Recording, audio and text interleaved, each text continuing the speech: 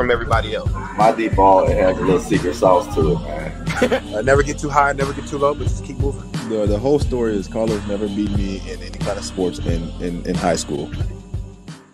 Zem, what were your takeaways, would you say, as far as from the Bengals-Bucs game?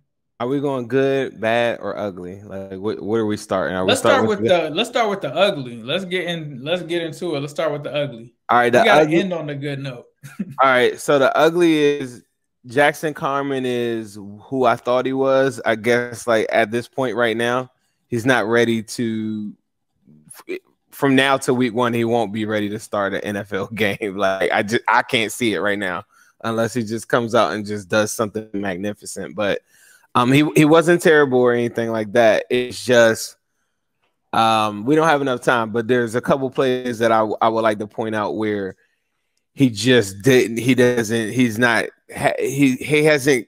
figured out how to get from the tackle position to the guard position. All right, so that the kid Vogel has to be cut at some point. That was probably one of the I didn't think they were going to leave him in that long. He didn't look good at all. Aside from that, I thought that there were some things, some calls and stuff that went our way, like penalties and everything like that, where there was some pass protection that wasn't really good, but it was a penalty. I forgot what the play was. Because mind you, yeah. There were a lot of penalties, and Bucs fans were getting upset. It was a lot of penalties, and on a lot of them plays that got penalized, those were a lot of plays that, like went in favor where guys were beat. Well, I was actually listening to Anthony Cosenza on Cincy Jungle with us too, and he started off his show where he's kind of pointing out some of the plays that I'm talking about where it probably gets swept under the mat because it didn't really count. But there were some plays that didn't look really good. Those are the things that I think everybody was looking at offensive line play, right? So that was the main thing that I was checking for. I do have a confession. I couldn't see the whole entire game. I'm walking through New York, and they had me doing some stuff with this campaign, and I was able to catch in and out. So I had to go watch a replay. But as we know, all 22s, I had somebody send me the most important plays, all this stuff like that. So I didn't get to see the live game. So that kind of messed me up a little bit. But I did grasp a lot of the different, when you get into the good, I think I'll have a lot more. Right?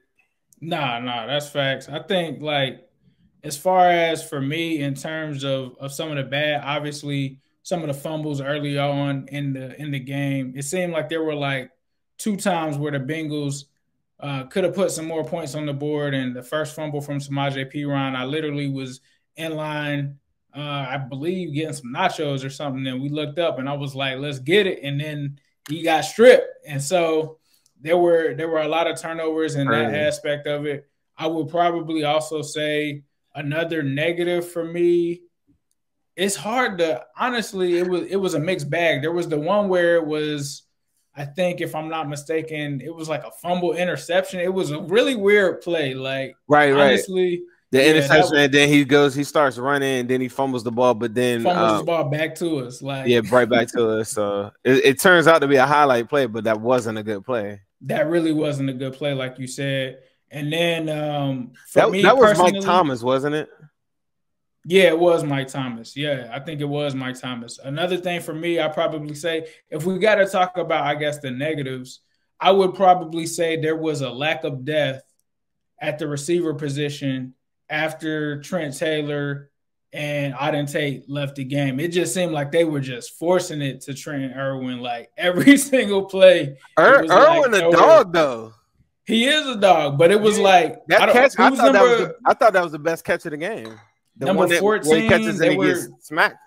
They were trying to force it to number 14, but after a while, it was and you're right, Irwin is a dog, but it was they were throwing up Megatron jump. He's not a tall dude, right? So you're not gonna expect him to kind of Randy Moss a catch. And at some points it felt like they were kind of forcing it to him. But I definitely noticed a drop off, I guess I could say, after the starters were out. Obviously, that's not really a cause of concern because we got the MIGOS, we got Auden Tate. But it didn't seem like there was anybody really worth keeping after Auden Tate and Trent Taylor, and I guess maybe Trent and Irwin, it didn't really seem like there was, other guys that really made an impact. That's all I really got for the ugliness is just the turnovers, lack of depth at a receiver. I could complain about the quarterback. I wasn't the biggest fan of Kyle Shermer.